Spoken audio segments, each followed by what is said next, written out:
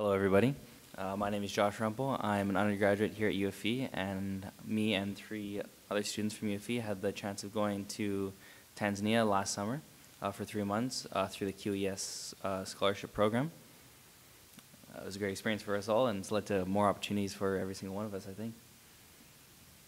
So here's a little bit about what we did. We're doing an extremely condensed version. Our paper was 75 pages long, and I think we've been given 4 minutes, so we got to go quick.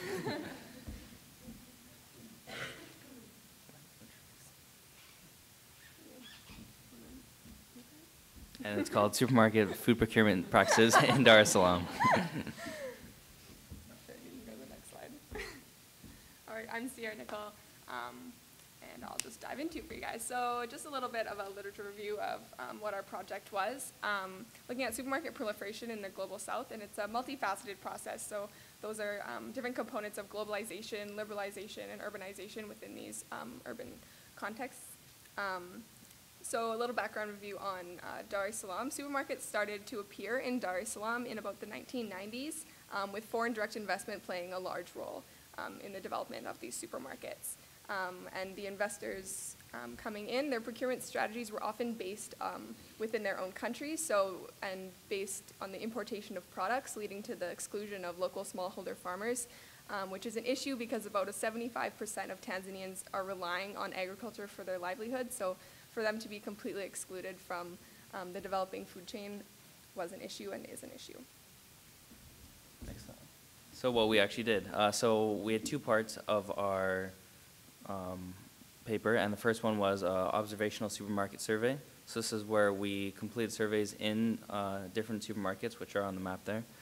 We looked at supermarket location, socioeconomic status of the surrounding neighborhood, the variety of food they sold, the availability of local staples, and general supermarket logistics. And phase 2 was a formal interview survey, where we actually sat down with supermarket managers.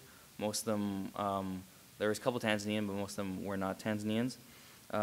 We talked about their sources of their products, the barriers they faced of sourcing local products, and the transportation means of their products. As with any research, there is limitations, and ours were our language barriers, as we did not speak the local language and everyone did not speak English. We also weren't able to get a large sample size for all of Tanzania, but we did get a decent amount within Dar es Salaam. And then there was also the supermarket managers' answers. Since there has been some conflict between the government and supermarkets, they may have felt the need to give politically correct answers to protect themselves. So we're quickly just going to go through the 5 main themes of our research project. The first is market demographics and supermarket location strategy. So what we found is where the supermarkets were based themselves was based on the surrounding socioeconomic class of the citizens. So they were mostly catering to high upper class Tanzanians along with the expatriate communities. So what you're seeing is mostly the richer areas, which includes the peninsula, which is highlighted in yellow, and Mbezi Beach area, which is highlighted in red. Though, and as it has also been stated several times in this, is that there is a rise of a middle class. So that is where we're seeing a diffusion outwards out of those high socioeconomic areas, where they're starting to cater to more of the average Tanzanian, including the middle class.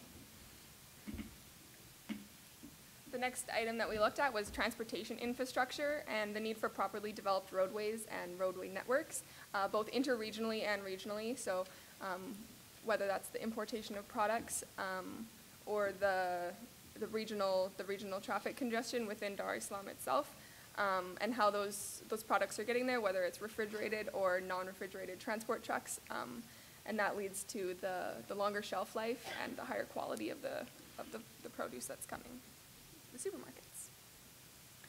The next one we looked at was formal and informal sourcing strategies. So within these supermarket interviews, we found that some supermarkets were domestically procuring their produce, but they were also, a large quantity of them were importing these.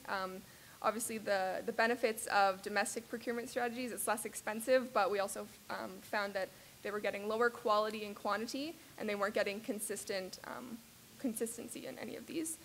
And then with importation, it's more expensive, but they were getting a higher quality, a higher consistency, and the higher quantities that they needed in order to supply their stores.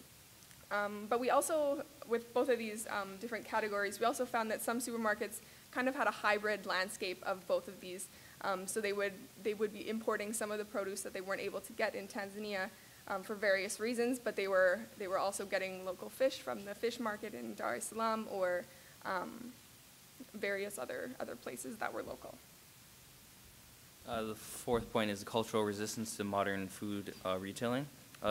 Though most supermarkets were not catering to the average Tanzanian, we did find that some supermarkets were, and those ones were usually situated in lower or middle income areas. This included stocking bloody or uncurated meat. One supermarket manager said that when he started stocking them, they started flying off the shelves because this meat is seen as fresher to the local Tanzanian. Another one was he was from South Africa, and he said they were stocking local oranges, which had a lot of blemishes on them, and he felt they weren't good enough for his store, but they were stocking them because Tanzanians still felt that they were fine and normal. That's what they saw in the surrounding wet markets. So the final point we're looking at is how smallholder farmers can benefit. So the presence of supermarkets is increasing the rate of development within the food system. This is because of foreign direct investment, land acquisition, as we've heard already today, economies of scale throughout the large farms and orchards down in South Africa or Kenya, and the fact that supermarkets, there's an opportunity to be had here with supermarkets partnering with these smallholder farmers with cooperatives and inclusive business models. And I think Jeremy is going to talk about more within his project within Nairobi, just looking at the real opportunity there is for these supermarkets to really partner with these local smallholder farmers and not have them left behind.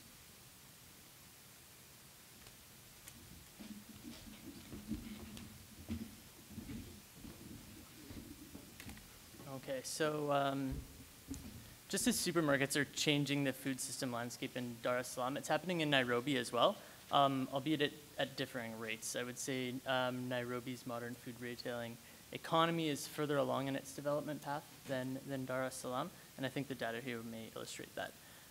So Kenya is really the epicenter of modern food retailing in East Africa, with many Kenyan supermarkets expanding into regional countries such as Tanzania, Uganda, Rwanda, Burundi. Understanding the changing food supply chain systems within which they operate is key to formulating informed policy discourse that can facilitate the development of secure and sustainable food systems.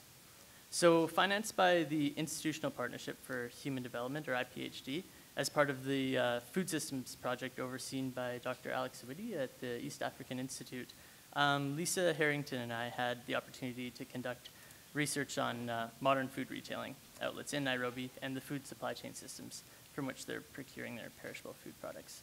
So Lisa, I'm going to get you to stand up for a second. So while she's not on stage, she played a major role in this research happening. I'd probably still be arguing with the NACMAT manager about getting an interview if it weren't for her. So jumping into the methodology, quite similar to the methodology Josh presented with the research in Dar es Salaam. 8 interview surveys were conducted that examined 30 fruit and vegetable items and 6 animal products, the cultivation source and packaging of these products, as well as seasonality of supply. The survey also probed into the factors that dictate food procurement strategies. Participants within the study were selected to represent the major players in Nairobi's modern food retailing economy, with smaller specialized modern food retailers also being represented. So some major limitations, very similar to Dar es Salaam as well. Well, refusal to participate was on one occasion an issue. Managers withholding information or skewing the presentation of information to protect their own interests. And as well, a noteworthy lack of traceability throughout the food supply chain system within which these retailers are operating. So more specifically, our sample size looked at Nakumat, Tuskies, Naivas, Chandarana, Food Plus, zucchinis, field fresh vegetables, the corner shop, and gourmet meats. In virtually all instances, we were redirected to the head office of these retailers, So the distribution on the map is represented accordingly. And the next bar graph here just kind of illustrates the scales at which each of these retailing outlets are operating, with Nakumat obviously being the giant there. It's also worth noting that Corner Shop, while they only had 2 branch locations, they were actually supplying all of the fresh produce for Chandarana, which has 11. So they're actually a larger player in modern food retailing in Nairobi than this graph may actually indicate. So diving into the results here, in terms of customer demographics, managers within the study noted that customers were predominantly female, with only 2 noting gender balance being equal. This is an indication that domestic labor as well as food supply and variety to households is widely executed and governed by females. Furthermore, accessibility to modern food retailing is isolated to higher income groups. All 8 managers noted that the upper middle class was their primary customer demographic. In terms of source location, of the 8 participants within the study, 5 procure between 61 and 80% of their perishable food products from domestic sources, while 3 procure 81 to 100%. So this is an indication that the agriculture sector in Kenya is able to produce perishable food products that meet the high demands of the supermarket customer demographic. Of the 5 managers indicating that 61 to 80% of their perishable food products are procured from domestic sources, many noted that this was the case because of specialty food products that they were procuring from Europe, such as high-end cheeses. In fact, when asking only about the 36 food items that we focused on, all managers noted that 81 to 100% of the products were coming from domestic sources. The only items that were regularly imported were garlic, generally from China, apples and oranges from South Africa, and Egypt, depending on the time of year. So more specifically on where some of the food was coming from, I have 2 food maps here to show you, Sukuma Wiki being the first one. So given the lack of traceability, many managers were unable to provide the exact location of their perishable food product source. So based on the information that we could gather, in many instances, produce is coming from peri-urban spaces and satellite cities in the Nairobi area, so not too far away from where the supermarkets are actually located. Sukuma Wiki, a Kenyan food staple, is predominantly being grown in Limuru and is traveling on average 38.5 kilometers from the farm gate to the supermarket shelf. The next one, we'll look at potatoes as another food staple example, are being grown in Limuru as well, and Narok and Meru too. On average, potatoes are traveling about 126 kilometers between the farm gate and the market shelf. So this data illustrates that many of the produce items modern food retailers sell are coming from nearby sources, meaning that food miles are quite minimal.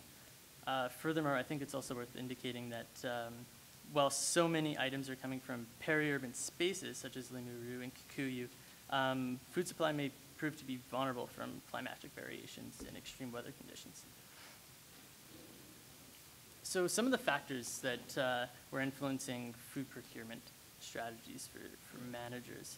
Modern food retailers in Nairobi take into account a plurality of factors when making food procurement related decisions. However, the quality, the quantity, and the consistency of the food product is of utmost importance. So this is a reflection of the high standards that their customers hold them to. Also important to note is that 7 managers noted price as being somewhat of a factor. So in weighing these factors with others, or the price factor with others, it's evident that managers are willing to compromise on price if it ensures that they're able to procure the quality and quantity in the consistency that their customers are demanding. 2 out of 8 managers noted that convenience was not at all a factor when seeking to procure products, while 5 managers identified it as somewhat of a factor. In addition, 5 out of 8 managers noted that the variety of operating in separate peri-urban spaces of Nairobi. Managers noted that dealing directly with farmers allows them to be more involved in quality control, and they quite often provided expert advice, agriculture training, and extension services to the farmers that they have partnerships with. So based on factors influencing food procurement decisions, managers are willing to pay more for products so long as they meet the standards to which their customers are demanding. So this is an indication that farmers, when partnering with supermarkets, have much to benefit. Retailers will also turn away food products that do not meet their standards, of course. In these instances, multiple managers noted that farmers would then just take their food products to the informal market instead and sell it at a lower price. So this is perhaps an indication of the difference in quality, sanitation, and health standards between the formal and informal food markets. Extension services, such as Nakumat's use of the French-owned inspection, verification, and testing certification company, SGS, shows the level of sophistication at which some modern food retailers are beginning to operate and the benefits their suppliers are gaining as a result. SGS does rigorous testing for Nakumat on produce procured from new farm gate sources, while regular suppliers have their products randomly tested every 3 months. So in regards to relationships with these farmers, all 8 managers, whether it be supermarkets or the smaller specialized modern food retailers, noted that the farmers that they deal with are informed actors within the food supply chain system. Furthermore, many suppliers were utilizing greenhouses to grow food products such as tomatoes and capsicum, which is an indication of the capital investment that they've been putting into their businesses. In instances where retailers were not using contracted wholesalers, farmers would often package their food products prior to delivery, which is a form of value addition along the supply chain. This goes against the narrative of African farmers being uninformed actors who are at the mercy of who they supply to, generally a middleman in a long and inefficient food supply chain system. In the context of Nairobi and the modern retail sector, it seems that they are informed, and they act with their own agency, actively seeking new ways to improve their businesses. With that being said, many managers also noted that these farmers operate with limited resources. So based on this research, it's evident that modern food retailing in Nairobi is increasing the scales at which they've previously operated and are shifting towards centralized and regionalized procurement networks and specialized wholesaler supply systems. Through the use of quality control services such as SGS, these systems are beginning to standardize quality and food safety at unprecedented levels. Successful supermarkets such as Nakumat, Tuskys, and Naivas have the capacity to streamline the procurement processes into efficient supply chain systems that provide market alternatives at the farm gate and stimulate the agriculture sector through capital investment. Many modern food retailers in Nairobi have been investing in their food supply chains by working directly with farmers and providing extension services to them. As a result, the food supply chain systems providing supermarkets with perishable food products are becoming direct and efficient while also supporting the domestic agriculture economy, particularly in peri-urban Nairobi. So while this has positive implications for food security and poverty alleviation in some of the most economically marginalized communities in East Africa, it's also evident that these quality products are inaccessible to lower socioeconomic demographics. So while there are extension services and financial benefits for farmers that supply food retailers, those who do not are left to supply the informal food economy at reduced prices and with little to no standardized quality control in the process.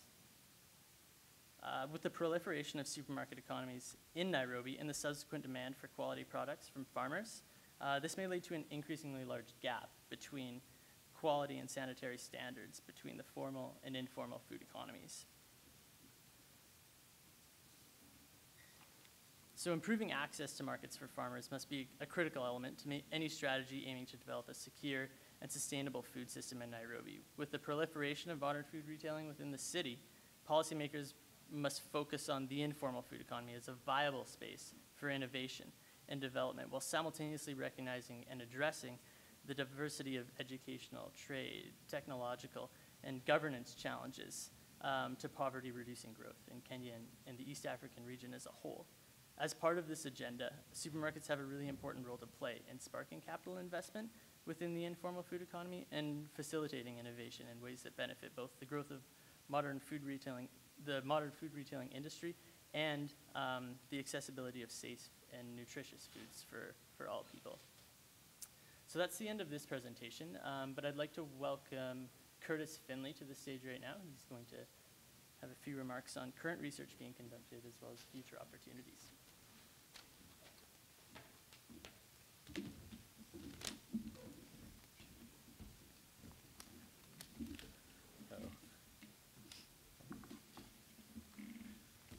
Hello, my name's Curtis Finley. From February to May, thanks to the generous scholarship from Queen Elizabeth Scholars, I had the privilege of participating in UFV's East Africa internship in Dar es Salaam, Tanzania, along with Anisha Dillon and Sydney Raison. I'm just going to give a brief description of one of the projects we worked on, which was developing a survey sampling informal food vendors in Dar es Salaam. This survey is currently being carried out in Dar by UFV's current interns in Tanzania under the guidance of RD University. This project was really the next logical step in continuing on from the supermarket projects that Sierra, Josh, and Jeremy had worked on. Our adapted survey looked to collect data on the role, in looking to transfer the supermarket research over to informal markets, we adapted the surveys that the last group had used. Our adapted surveys look to collect data on the role that informal food vendors play in food procurement, specifically as it relates to food accessibility for the urban poor in Dar es Salaam. In adjusting the survey, one of the major realities to be aware of in terms of urban food accessibility in the global south is that, as pointed out by Dr. Crush earlier, the major barriers to food accessibility is not necessarily production or supply, but rather the financial positions of households and location of food retailers.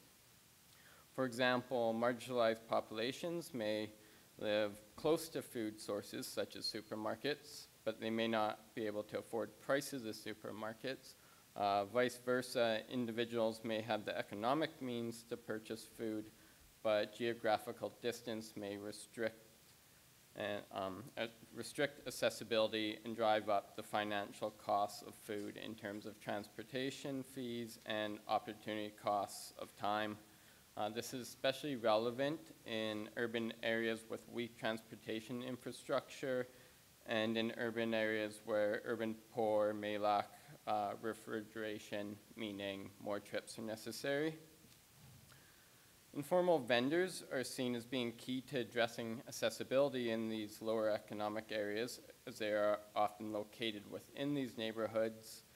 Price-wise, these markets may actually be more expensive per unit than supermarkets, but they promote affordability by repackaging food into smaller, more affordable quantities. There are, however, concerns that as informal markets try to promote affordability, the nutritional quality of food available declines.